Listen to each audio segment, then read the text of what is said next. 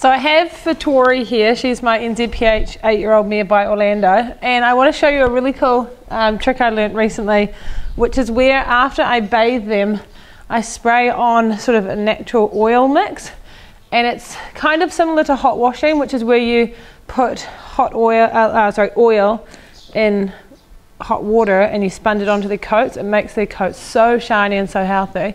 But what I do here is while they're damp, I just spray this, which is Espana Silk. It's a topical spray, so it's really good for their coat health as well. But it's an American product that I bought from Vicky. Vicky has it on her website. You can probably use a range of things, but I prefer to keep it as natural as possible. And then all I do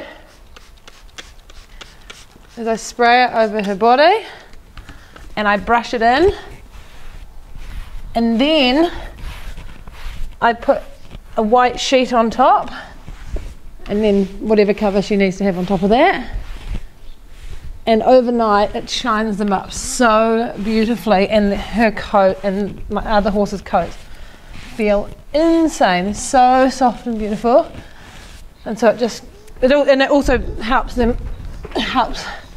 skin health as well, so it's not just for the coat, it's also good girl. Put it right down at the roots.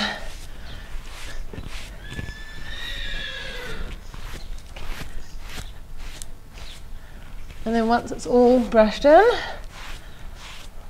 she's done. You can also put it in tail and mane and maybe butt.